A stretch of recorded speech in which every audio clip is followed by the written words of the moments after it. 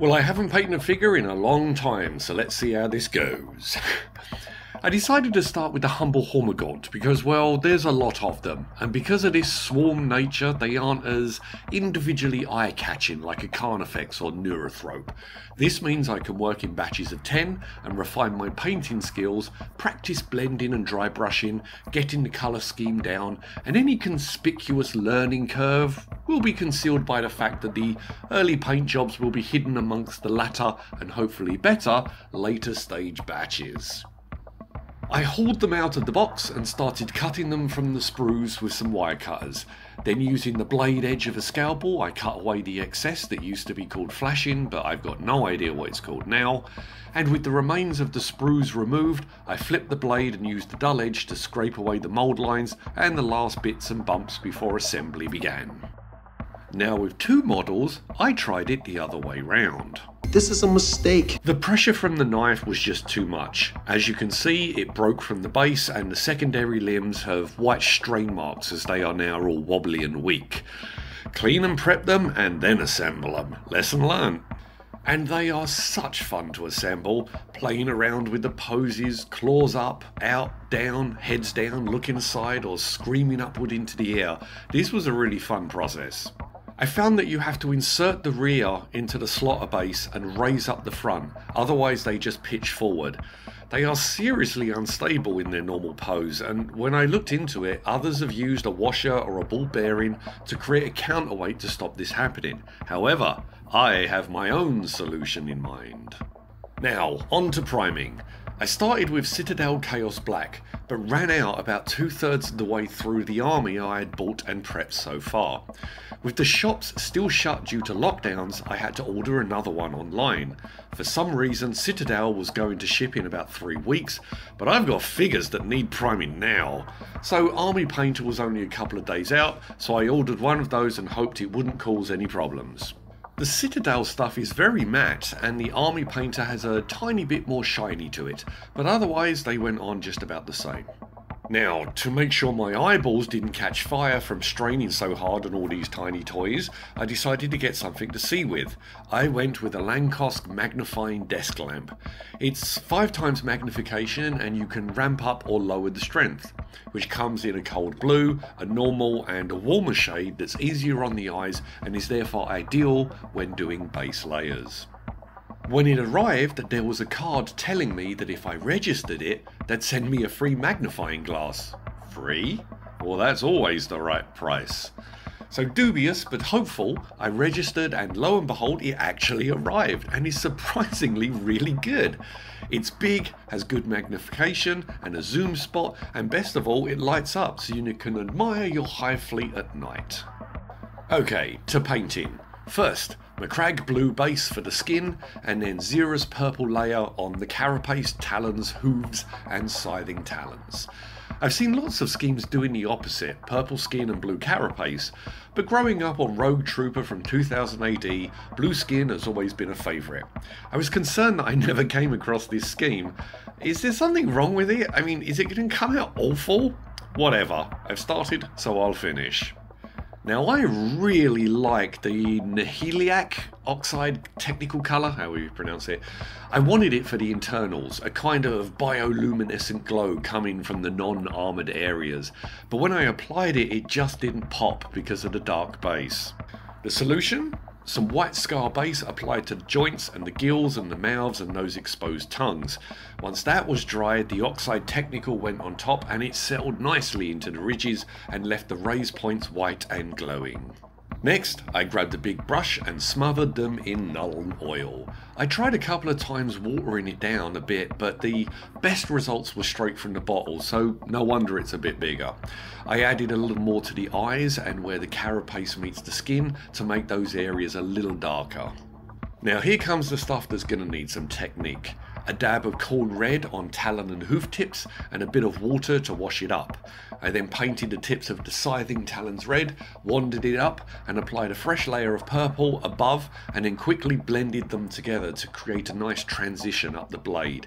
It went well sometimes, others not so much. It still looked good, but some of them definitely had a more gradual and smooth pattern.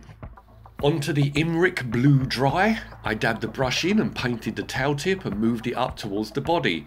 Now while doing this, the paint was leaving the brush, and at the end there was exactly the perfect amount of residual paint to begin dry brushing the legs, the wrists, the ribs and the sides of the head to bring out the cheeks, jaws, teeth and whatever those holes are along the side of their head. I don't know what the hell that thing is. Now that I got some dry brushing practice in with the blue, time to do it for real.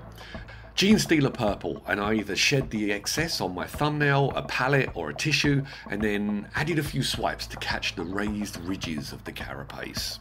Now the really tricky bit. Let's hope those years of playing Operation as a kid come in handy. A dab of moot green and an Artificer Citadel brush. Moving in slow, sometimes I got the perfect line right on the eyeball. Other times I missed a little, but because of the extra Nuln oil, all I needed was a little Abaddon black once the green was dry to remove the excess, or conceal it anyway, and get the nice single glowing eye emanating from the shadows under the carapace. After seeing some effects for power swords, and because of what I was intending for the bases, I decided that I wanted to make the scything talons look less like they were red from blood. So a little Wild Riders red, and I dry brushed the blades and the sides, just to catch those edges a little. So here's a little strike force ready to go. And I bought a Rudster display case from IKEA because now that I'm painting them, I didn't want dust or cat fur accumulated on them. Yes, Bento, you little monster, I'm looking at you. Right, onto the base that I'm hoping will solve my balance problems. I ordered that Citadel Skulls box set, so now I've got 99 problems, but 340 itty bitty skulls ain't one of them. First though, let's get that paint job protected. I've seen a few people complaining about Citadel, and there's better reports coming in on the Army Painter Anti-Shine. Gave it a bloody good shake, and at 30 centimeters distant, a couple of quick blasts from behind, and then a couple from the sides, and then from below to get on the ribs and the underside of the talons, and then another couple from above, and I let that dry. From Small World Slate and Stone store, I got a bag of natural slate stone under an 1/8 of an inch and dumped it in a Ziploc. Some Elmer's School glue, added a couple of generous blobs, and I snagged one of my older brushes and began to work it all over the base, right up to the edges, getting a nice even layer.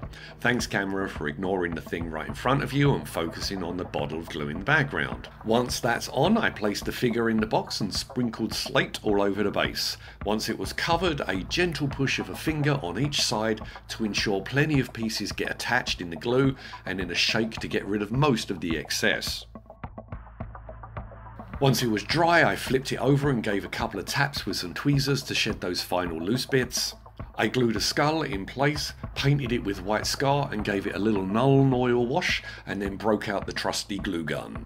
A nice blob of glue to form the dissolving body, and before it dried I used a nail to create some ridges and make it less even and to give it some connections to the skull and also some material on the bone. Another option was a piece of dried liquid latex that when you tear a piece away from the main lump, it gives you a nice fleshy looking chunk. I glued it near the skull, or even just placed it on its own in some cases, and used the glue gun to mould it into the slate and also create some connection to the skull. The hairs can get a little out of control but are easily brushed away. Using the nail, it made it a little more craggy before it dried. I dipped another nail into the contact cement and kept it turning so that the droplet didn't fall off, and then applied it to the base. Blowing on it immediately helped harden the exterior and stopped it seeping into the slate and vanishing, and this gave me a nice spherical ball of glue. I let it dry for a few minutes and then used the nail. I pressed into the ball, pierced the skin, and then dragged out lines of glue to attach to the skull and the slate, giving it some nice gory strings of melting flesh. I made sure to get some on the side of the skull so you get the impression that the biomass is slowly sloughing away and you don't have a bleached skull next to a pile of torn meat. I added some more blobs of the glue to expand the effect, and I let it completely dry and then started painting. You can use a soft toothbrush to get rid of those lingering fine hairs of glue from the gun. For the humans, or elves or whatever, I applied corn red as a base to the glue with some dabs out across the slate for blood spray. then more red with just a dab of black, and then watered it down to create a nice wash that made for some sweet shadows, and then applied some highlights with sweeps of Army Painter Dragonfire Red. For the boys, Army Painter Treant Green with a wash of Warp Lightning contrast, and then Moot Green for the highlights. To toughen the strands and secure the slate and give the paint job a final layer of protection, I gave each another couple of blasts from behind, a couple more from each side, and then to the front, and another couple of blasts from above. And here we go, a horde of Hormagaunts, half of them with just plain slate to keep them upright, and the other half dancing over dissolving biomass as it becomes a nice nutritious goo ready to be funneled up to the awaiting bioships.